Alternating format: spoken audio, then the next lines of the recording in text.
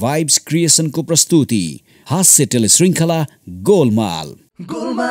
Nepal top सब ठीक ठाक holistic universal hospital. Golmaal ख्याल होइन साँचो हो साँचो बोले ख्याल ख्याल हो ध्यान गर्ने ऋषिहरूको कलियुगमा अनि कालिम हो गोलमाल गोलमाल गोलमाल गोलमाल हो गोलमाल गोलमाल गोलमाल गोलमाल हो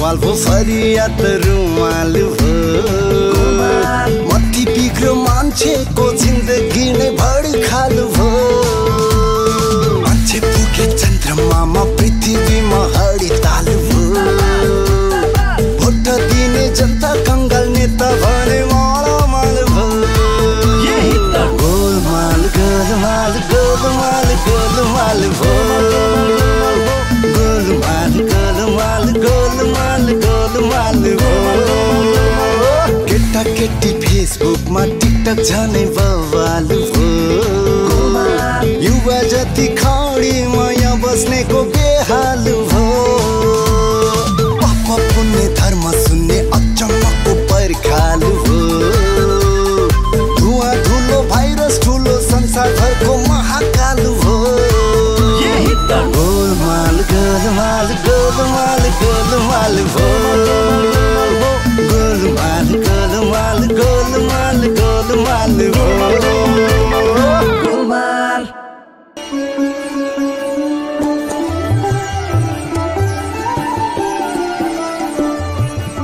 ए लैजा यसलाई फुलसुल पार्न लाउने होइन सिधै बागमती र विश्वमतीमा लगेर फ्याल्दै हुन्छ।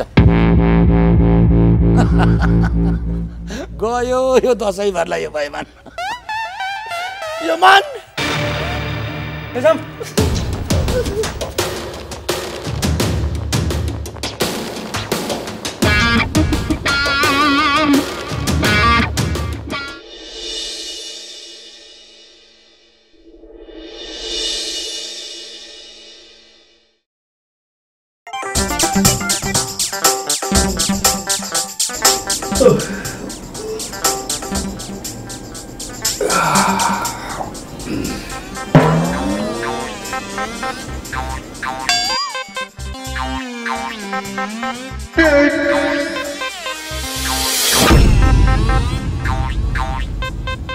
म केही दिनको लागि माइत जाँदैछु। तपाईहरू कसैलाई पनि खबर गर्न सकिन, त्यसको लागि सरी। बुहारीसँग तालमेल मिल्ला जस्तो लागेन, त्यही भएर म नै तपाईहरू सबैबाट टाढा रहने निर्णय गरेँ। तपाईहरूले मलाई लिन आउने चेष्टा नगर्नुहोला। जुन दिन बुहारीले घर गरी खान्छे त्यही दिन म स्वयं आउँछु। तपाईहरू सबैजना राम्रोसँग बस्नुहोला। तपाईहरू सबैलाई मेरो धेरै धेरै माया छ। पार के थाल्के आइनु होला। बुहारीसँग कुरो मिलेन भनेर घरै छोडेर हिँड्नुपर्छ। बुहारी पनि त्यस्तै भाँडाकुटी खेल्ने उमेर बिहे गरेका छन्। यस्ताले के घर गरेर खाला फुटेका माता।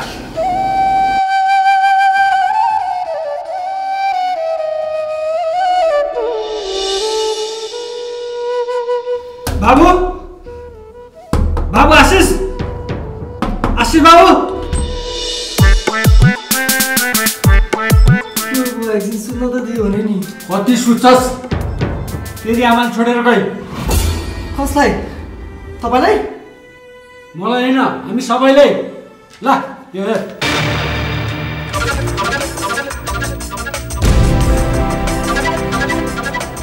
के भयो आशिष? खै आमाले छोडेर जानुभयो भन्नुहुन्छ बाउ।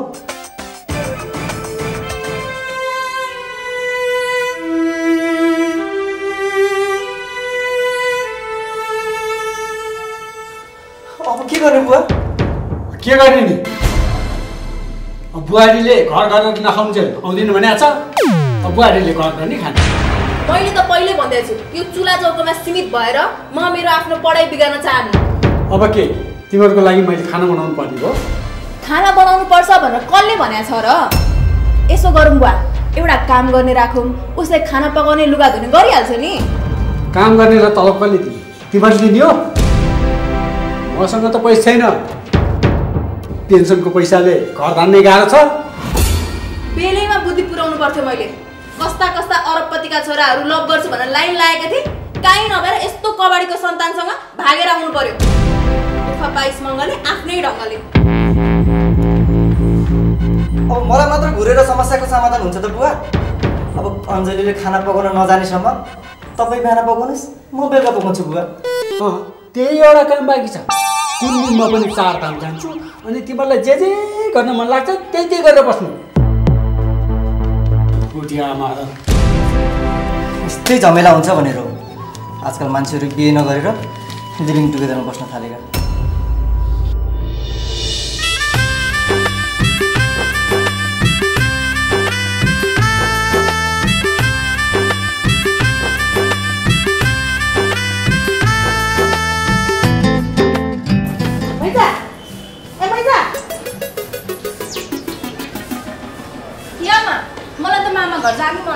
ल किन नि पहिला त मामा घर जाने भन्ने बित्तिकै 3 हात उफ्रेर जाने मान्छे अहिले चाहिँ किन जान मन लागेन त? अब बाने हामीसँग नभएपछि मामा घर गएर मात्रै के रमाइलो हुन्छ र?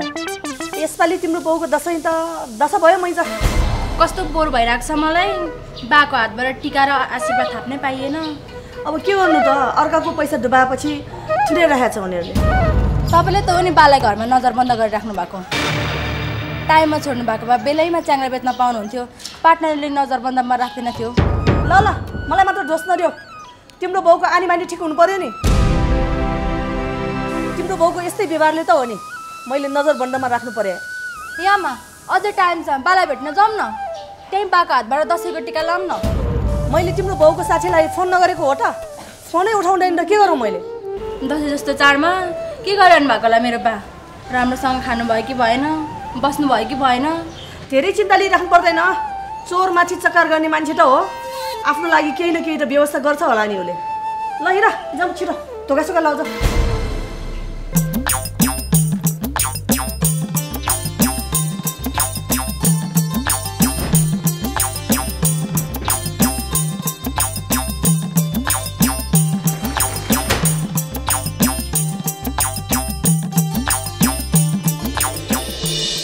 ल परमेश्वर आफ्नो श्रीमानलाई चाहिँ धेरै शङ्का नगर्नु, भैँसी मोटा जस्तो नमोटाउनु, छेरपाती लगाएको बाख्री दुब्ला जस्तै गरी दुब्लाउनु। मेरो लागि सालोलाई बडीगार्ड राख्ने बुद्धि चाहिँ फिरोस्। के आशीर्वाद दिइरायो? ल बस ल भाइ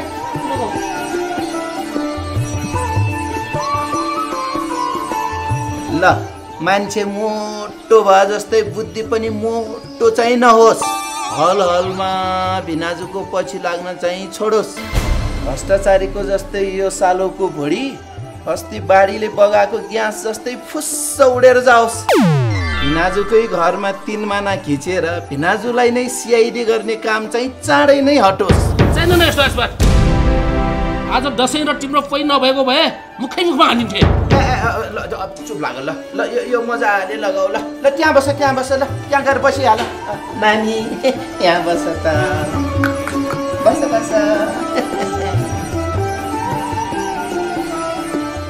लौ त दौरी नानी। बाटोमा हिँड्दाखेरि जहिले पनि 3 किलोको ढुङ्गा बोकेर हिँड्नु। 3 किलोको ढुङ्गा किन बोकेर हिँड्नु मैले? नानी तिमी यस्तो दुब्ली छौ, नेपालमा अब कतिखेर बारी पहिरो आउँछ, हुरी बतास आउँछ, ठेगानै छैन। हुरी आएर उडायो भने त त्यही 3 किलो ढुङ्गाले बचाउँछ के? त्यही भएर बोकिराख भनेको। ड्याडी पनि तिमीले मलाई ड्याडी ड्याडी मात्र भनेर तिम्रो ओरिजिनल ड्याडीलाई कति ह्याछौँ आइसक्यो होला। खै त ड्याडी दक्षिणा छैन तिम्रो मम्मी अल्छिना छैन, लक्षणै लक्षण छ। दक्षिणा भनेको ए दक्षिणा पो भने दक्षिणा दिने हाम्रो चलन छैन। त्यसो भनेर कहाँ हुन्छ? म त मान्दिनँ। मलाई त चाहिन्छै चाहिन्छ। तेरो बच्चा जस्तो धेरै जिद्दी नगर न।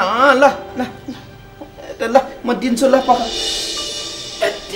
पैसा पैसा पैसा ल पैसा धेरै छँदै छैन, थोरै भए पनि दिन्छु। धेरै त छैन, एक दुई तिन चार ल जम्मा 15,000 छ। ल ल ल राख ल। Thank you daddy. वेलकम। के को वेलकम सेलकम नि? हामीलाई चाहिँ सुक्को छैन, उसलाई चाहिँ हजार हजार। ऊ बच्चा हो नि, तिम्रो बच्चा हो र भने। के हो बहिनी, दसैँ बेला पनि निकै हल्ला खल्ला छ। हेर्नु न दाइ, हामीलाई चाहिँ सुक्को दिएन, यो कोनको केटलाई चाहिँ 15,000 रुपियाँ दियो। हान्दिउ बहिनी, एकै मुखमा हालिदिन्छु नि म। तेरै बाउलाई हान्न, जहिले पनि मुखै मुख हानिदिन्छु हानिदिन्छु भन्छ। तेरै बाउलाई मुख हान्न। आज यो मान्छे मेरो हातबाट मोड्यो। गोलमाल गोलमाल गोलमाल गोलमाल गोलमाल। यसपालिको दसैँ त दसैँ लागेछ। अब अहिलेसम्म 5 लाख रुपियाँ आइसक्यो। पोहोर त यतिखेरसम्म 7 लाख रुपियाँ जितेको थिएँ। आज दसैँको अन्तिम मायाको बारेमा मनबाट चाहिँ एकचोटि कौडा हानु जस्तो लागिरहेछ। सुक्को छैन। अब बुढलाई भनौँ भने त्यसले पनि के दिन्थ्यो, के गरौँ।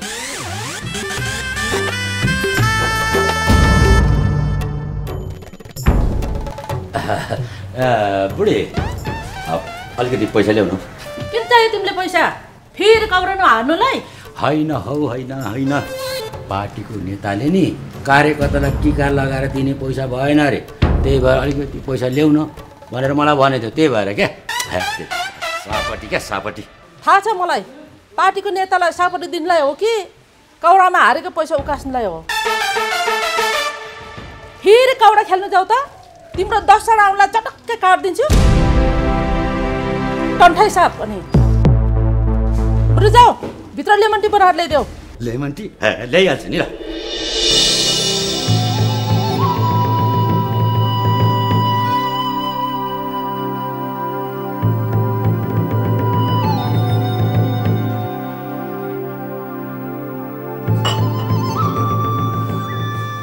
लेमन टी अब 2-4 घन्टाको लागि स्लिप टी। लेमन टी ल लेमन टी लिनुहोस्। अनि एउटा कुरा नि, यसरी बुढालाई काम गराउँदा अलिकति अप्ठ्यारो लाग्दैन? के को अप्ठ्यारो? मैले बिहान बेलुका खाना पकाएर दिँदा अप्ठ्यारो भएन त? ल ल ल ल लेमन टी ल।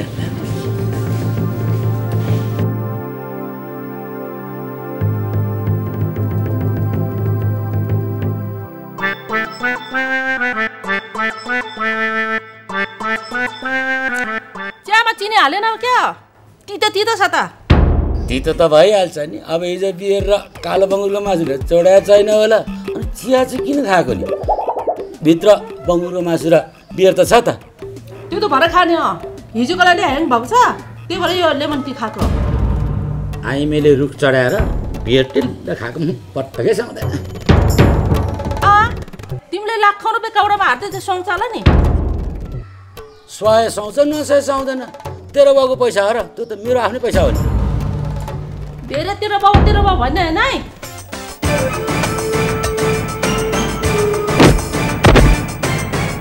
चाडबाडमा जुवातास खेल्न नदिने प्रशासन र जुवातास खेल्नलाई पैसा माग्दाखेरि कस कस कस कस गर्ने दुशासनको दिदी देखा त नि दिक्क लाग्छ। अब 4-5 घन्टा आरामले यहीँ सुत्ने।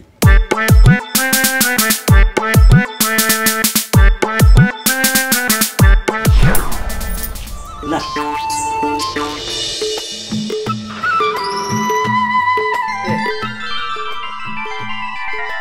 पाजु जोजलपा जोजल्पा आयो तिमीहरू?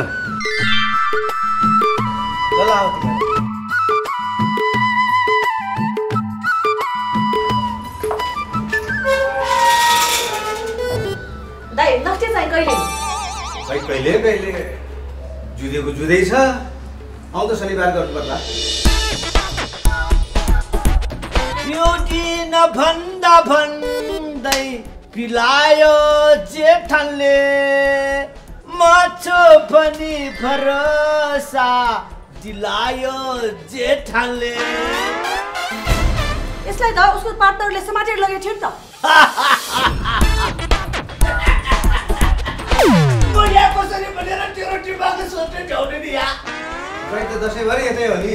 लो यो बिहेमा नि यहाँ कसरी ल अब उहाँले के सोध्छ मलाई सोध्नु अब कुरा के भने पार्टनरले बन्दुक बनाउने भनेर लिएर गइरहेको थियो पेरा बाख्रा जस्तो घाँटीमा बाँधेर लगेको थियो त्यही बेला पुलिसले देख्यो त्यही केरकार सुरु भइहाल्यो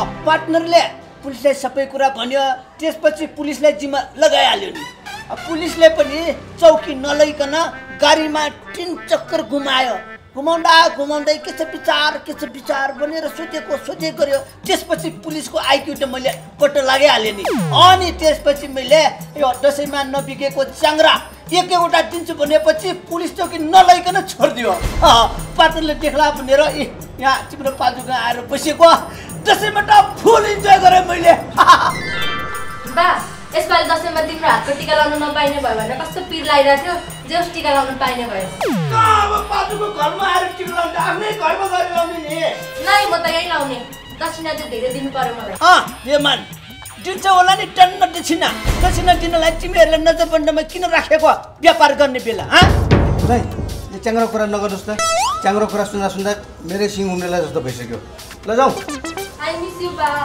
मिस यु टु सरी बा मैले तपाईँलाई सिक्रीले भने इट्स ओके अब जसले सरी भन्नुपर्ने हो त्यसको मुखबाट एक शब्द निस्किएको होइन अब माको तर्फबाट पनि म सरी माग्छु नि त ल इट्स ओके ल जाऊ भित्रै जाऊ ल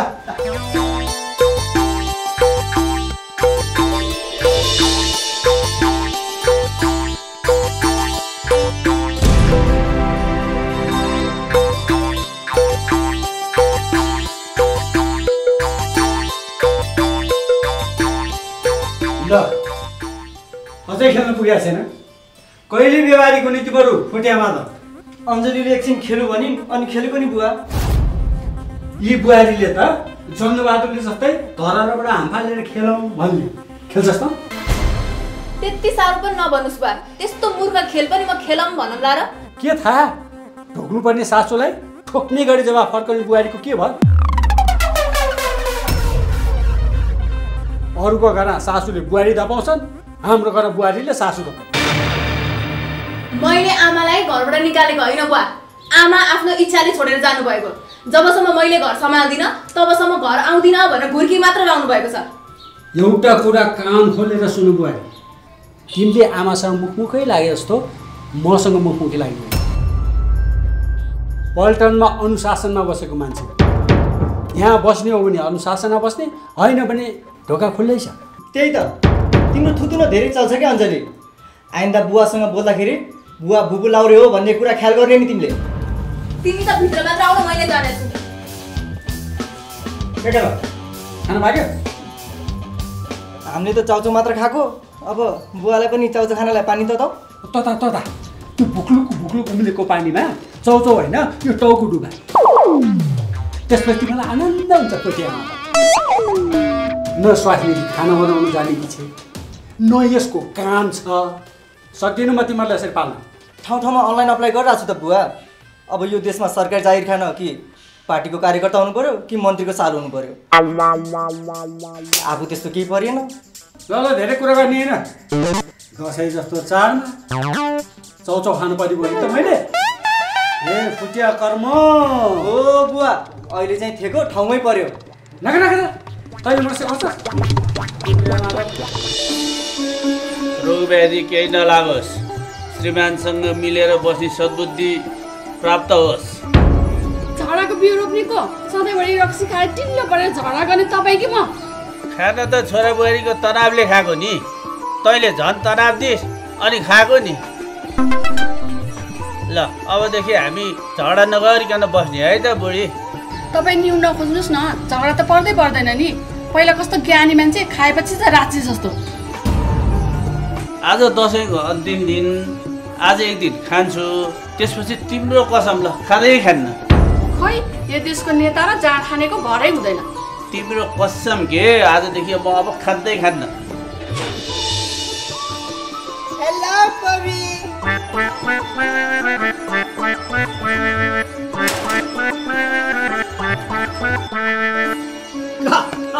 दसैँको अन्तिम दिन पुरापुरी मात्रै टिका लाएर पैसा चटु भाइ बेमन कहाँ टाँसेर बसिहाल्नु छ कहाँ बेपत्ता भन्नुभएको नि तपाईँ कहाँ हुनु नि दसैँमा दसैँ लाए त्यही भएर गुप्तवास बसेको थिएँ म त बेमन किन आएको तिमी यहाँ छिमेकी भएपछि जुन बेला पनि आउनु सक्छ छिमेकी भनेको त सुकटुकको साथी हो तिमी जस्तो छिमेकी चाहिएको छैन देशको छिमेकी र तिमीलाई तराजुमा जोख्ने हो भने तिल जति पनि फरक हुँदैन यस्ता स्वार्थी छिमेकी चाहिएको छैन हामीलाई स्वार्थी रे बसा तिम्रो घरको 5 तल्लासम्म रासन पुर्याउने को ग्यास पुर्याउने को जारको पानी पुर्याउने को पैसा लिएको छु मैले निस्वार्थ भावले काम गरिरहेछ स्वार्थी रे तँलाईको त जमानै छैन अनि अहिले चाहिँ किन आएको नि तिमी यहाँ पविजीलाई टिका लाउन निम्तो गर्न आएको अब तिमीलाई टिका लगाइदियो भने म सानो मान्छे तिमी ठुलो मान्छे टिका लाउनु हुँदैन ल पवि आऊ है हुन्छ बेमान दाइ बाई पवि बाई जानु पर्दैन त्यसका त्यो मान्छे ठिक छैन तपाईँको लागि ठिक छैन होला यतिको सहयोग मान्छे कहाँ पाइन्छ यो जमानामा अरू कुरा थाहा छैन जाने होइन त्यसका तपाईँ नजानु न म जान्छु तपाईँलाई त निम्तो पनि छैन हेर्छु म पनि कसरी जाँदो रहेछ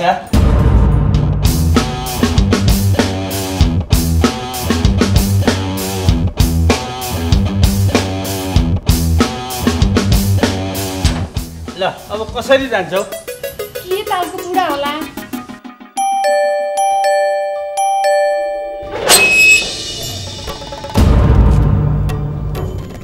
दसैँ सक्न पाएको छैन मान्छेहरू माग्न आउनु थालिसके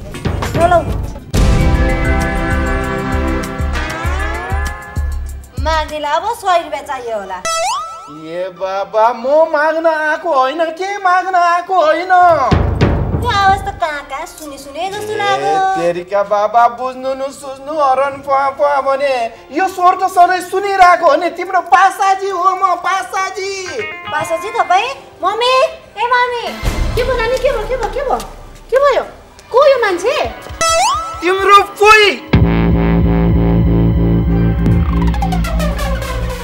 अनि यो सब कसरी भयो कसरी हुनु नि अघि देखे हैन स्यालले कुखुरा लखेटे जस्तै गरी लखेटे हैन तिम्रो दाइले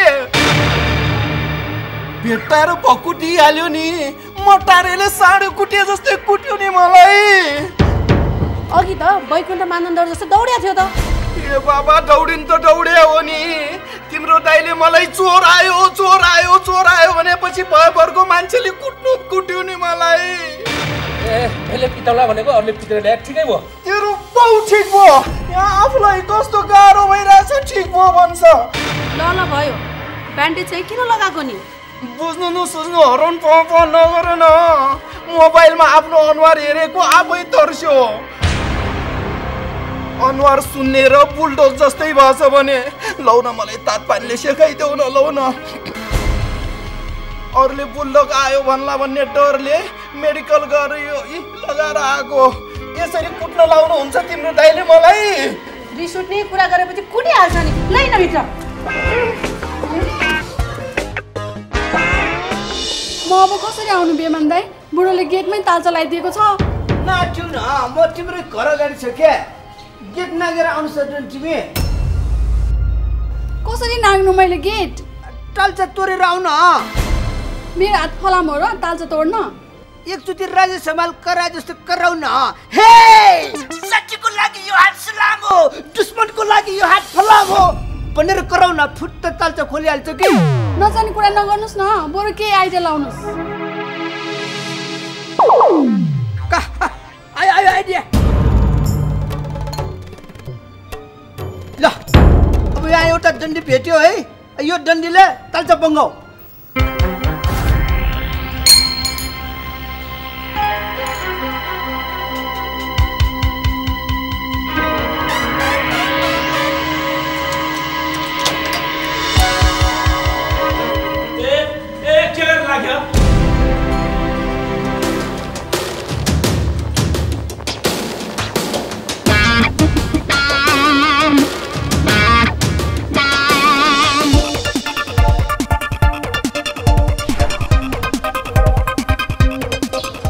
मान्छेहरू रेस्टुरेन्टतिर गएको झगडा डगरी गर्न बसौँ भनेको सुखै दिएन होइन यो बेमान किन अर्का श्रीमतीको पछि लाग्यो होला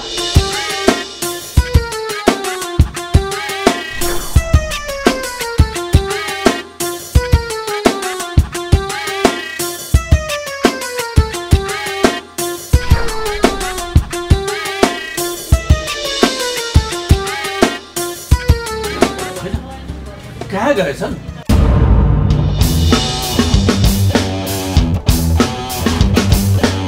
बेमान ओ बेमान बेमान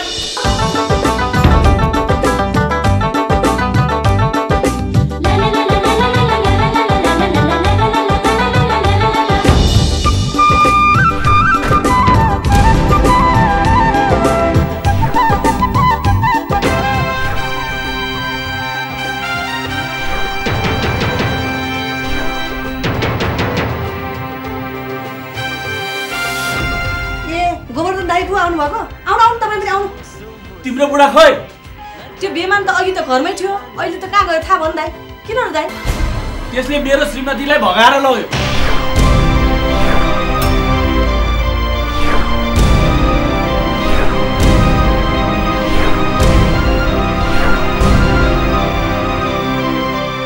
बाले अर्को माल ल्यायो मा तिमी अलि नै गरेर बाउ बिहाको केस ठोकिहाल होइन होइन त्यसरी भगायो भनेको होइन श्रीमती भाग्छे भनेर ढोकामा तालचा लगाएर राखेको अब बेमानले आएर सहयोग गरेछ त्यसपछि दुवैजना कता गए अनि यहाँ आएको छ कि भनेर खोज्न आएको त्यसो भन्नुहोस् न गयो होला नि रेस्टुरेन्टतिर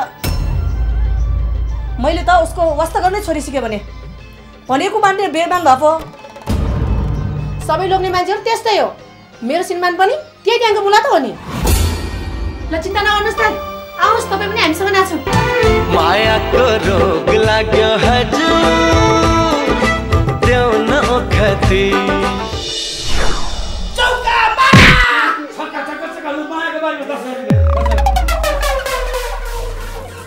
तपाईँले मेरो तिखामा हान्न ल्याउनु भएको मलाई होइन पबी होइन अब छ नि you are my best friend क्या यिनीहरूको सबैको पैसा खाएपछि तिमीलाई म गजबको सपिङ गरिदिन्छु ल लोन मान्छे खेल्दा ठाउँमा अर्का स्वाइले किन ल्या होला बेमानले अहिले खेल्दा फाट केही शब्द निस्क्यो भने फुटिया मादल फुटिया मादल वाट डु यु मिन अर्काको स्वास्नी C is my best friend उसकै स्वास्नी ल्याएको जस्तो कुरा गर्छ बा मुख सम्हालेर बोल्ने बेमान जे पाए त्यही बोल्ने होइन बोल्छ के गर्छ तिमी तिम्रो चुप लाग्यो यार कस्तो कराइरहेको भने म यस्तो अवस्थामा खेल्न आइरहेको छु ल हान सबै राखे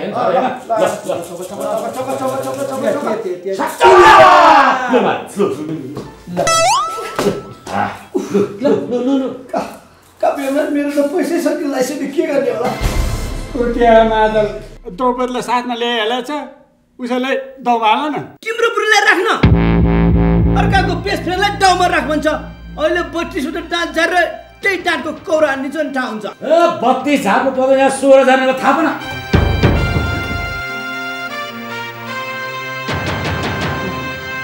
बेमान आउनु मात्रै दिने हामीलाई छैन आयोजक यो फुटिया मादल हो व्यवस्था त यसले गर्नुपर्ने हो नि माछा सुएछ व्यवस्था गरेको छैन बिहानदेखि भातै खाएको छैन आफूले चौचौको बनाएर बसिरहेको छु घरमा तनावै तनाव छ क्या त्यसैले नत्र त्यो व्यवस्था गरिहाल्छु नि ल माछु ल राम्रो ल आको बात छैन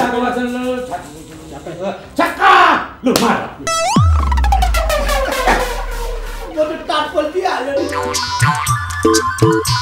ओ बेमान आफू मात्रै हामी यति चट्टा छैन साह्रै मरिहट्टी गरेका नानी जाऊ त तिमीले ग्लास लिएर आऊ त ल थापु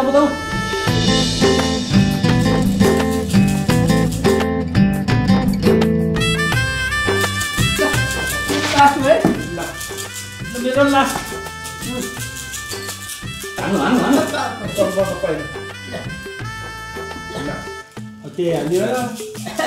अर्को चाहिँ बेमान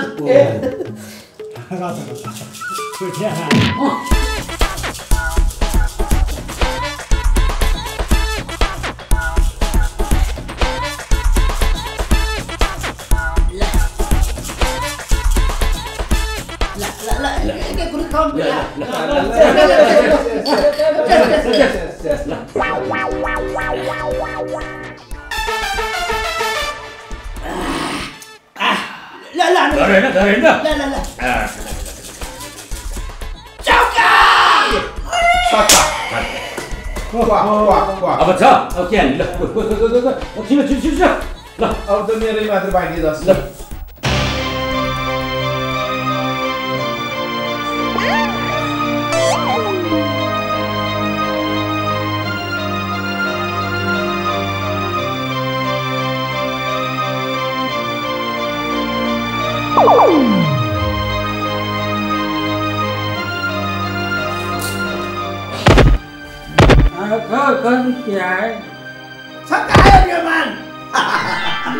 सबैजना ढले त अब डल्ले औषधि खाएपछि डल्ले त ए मैले जस्तै न डल्ले औषधि खानुपर्छ मैले जितेँ त बेमान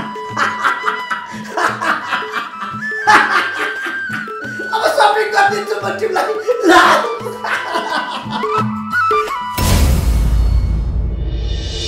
केटी फेसबुकमा टिकटक झनै बवालु हो युवा जति खडी माया बस्नेको बेहालु हो पाप पुण्य धर्म सुन्ने अचम्मको पर्खालु हो धुवा धुलो भाइरस ठुलो संसारभरको महाकालु हो गोलमाल गोलमाल गोलमाल गोलमाल हो गोलमाल गोलमाल गोलमाल गोलमाल हो गोलमाल नेपाल टॉप सब ठीक ठाक holistic universal hospital Golmaal Golmaal